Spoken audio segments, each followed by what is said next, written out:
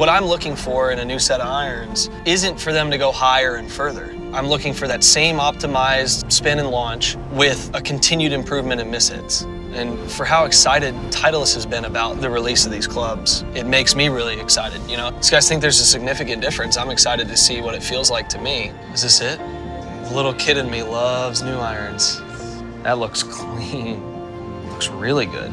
Titleist was there for me from when I was 12 or 13 years old. I remember my first set of irons. It's just been an improvement every single year since. Oh, it feels nice. It just looks so good. Oh my goodness. How's that on the turf? It's cutting nicely. Yeah.